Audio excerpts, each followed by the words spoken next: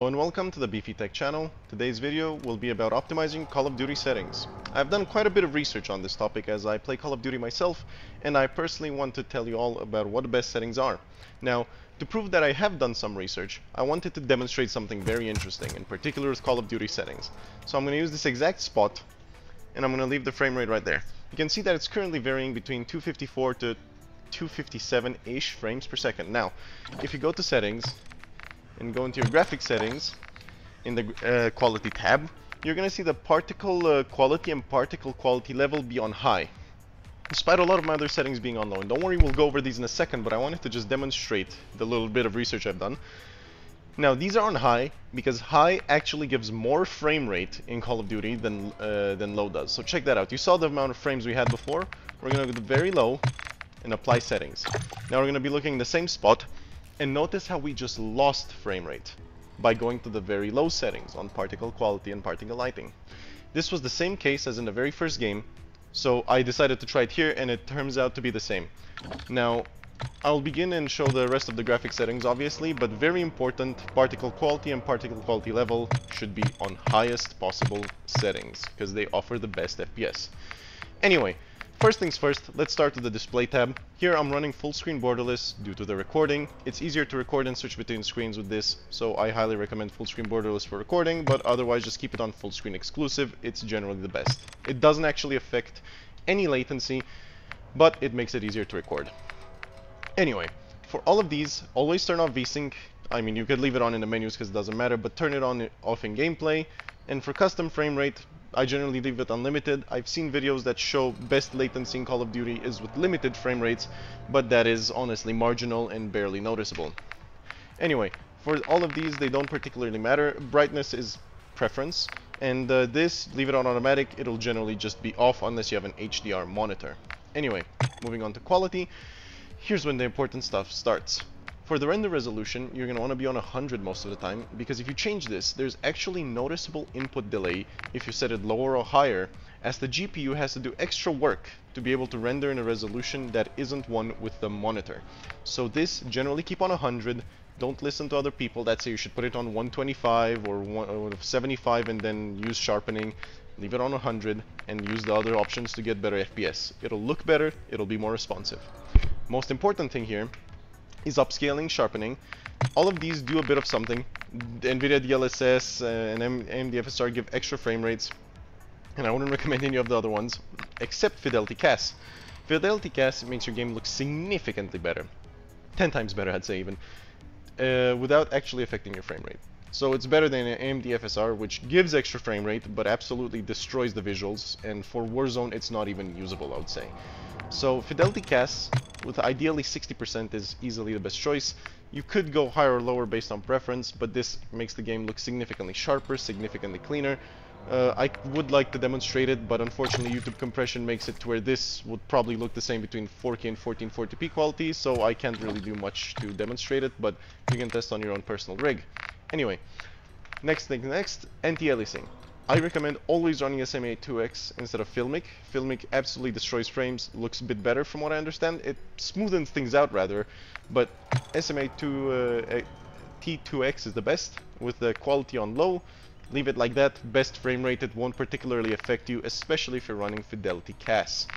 Anyway, the video memory scale, set up the max, unless you have a really crappy GPU. In that case, you could set it slightly lower than the default 85%, because it does default to 85, but I would leave it to 90. For texture resolution, I recommend normal. It's the best of both worlds. It doesn't look like this, but neither does it look like this.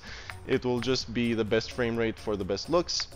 Anisotropy can turn to low. It doesn't affect you in any way, shape, or form. You wouldn't even notice the difference in quality.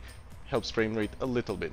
Nearby level of detail and distant level of detail, I highly recommend to keep on high, because this will make it to where operators can actually spawn in at longer distances, to put it that way. And for the nearby level of detail, it just helps with having things not look terrible. For clutter draw distance, you can actually make this short. It says that it has small ground effects such as ground foliage, rocks, and that. You don't want to see foliage at distance, you want to see the operators. So you can keep this to short, and it's better than long, as things won't spawn in and you can see the operators better. For particle quality and particle quality level, we've spoken about it. Leave it on high, more frame rate. Anyway, shader quality you can leave on low, tessellation low, terrain memory max, and the on-demand texture streaming off. These aren't particularly important, leave them to these settings and you're going to get the best frame rates for the best visuals. Anyway, volumetric quality is extremely important because if you have this on anything other than low, it will hurt your FPS by quite a bit.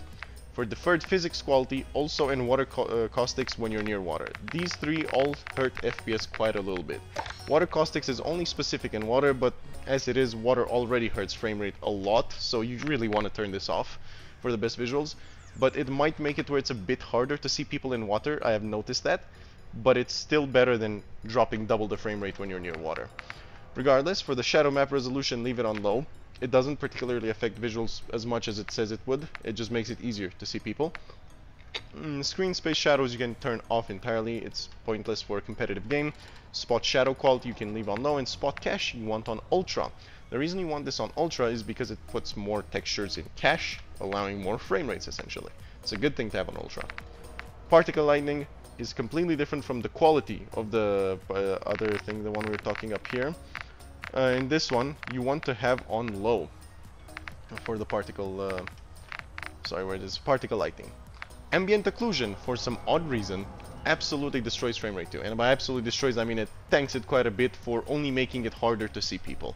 As you can see, even in their own image to demonstrate ambient occlusion, if there was somebody in this corner, he would be 10 times easier to see than if he was in this corner where ambient occlusion is turned on. So you want ambient occlusion off. Now here it says that it has other quality settings, you can just turn it off and not have to worry about it. For all of these, screen space reflection, static reflection quality, and weather grid volumes, you want lower off, because these all hurt frame rate and make it harder to see. This is the quality of reflections it says, but all it does is it tanks your FPS without you actually gaining anything from it. For NVIDIA low reflex latency, there's actually a little secret.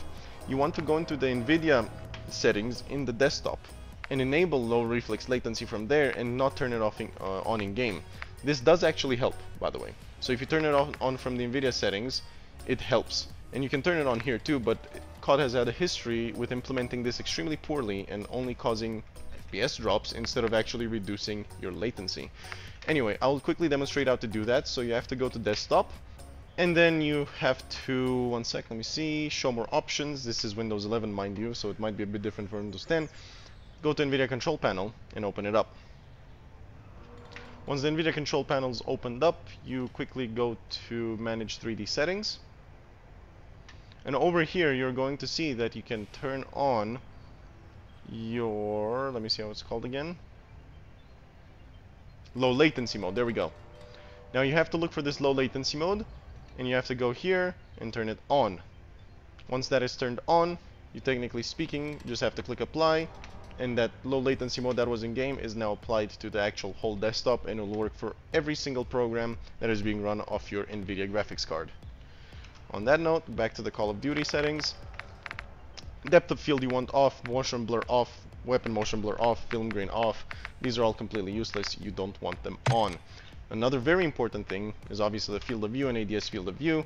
You want this on affected, and the weapon field of view on wide, with third person field of view on 90. Bigger is better here. Vehicle field of view also on wide. That's how I prefer things. Now, the only really important ones are obviously having this on your preferred setting anywhere between 110 to 120 is best generally, and the ADS field of view being on affected. Now, the first person camera movement and third person camera movement you also want on least. This is less camera movement, so it's after all only better because it will make it easier for you to see.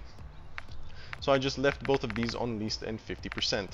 Now I know some people might ask, how do you have all of these here? Call of Duty actually hides the interface telemetry very well. It makes it very hard for people to find it. So to find all of this stuff that I have up here, you just have to go to interface, scroll down, find telemetry, and then click show more.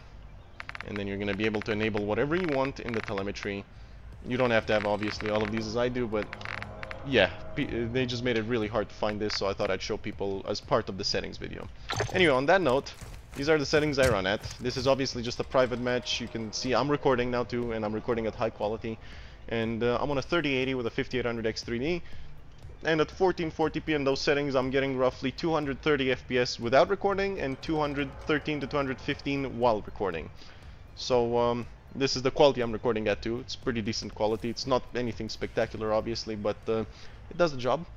And if you want to look back at my settings video for recording, I just made a video the other day about the best settings for NVIDIA Shadowplay recording. With that said, thank you for watching, and see you again soon.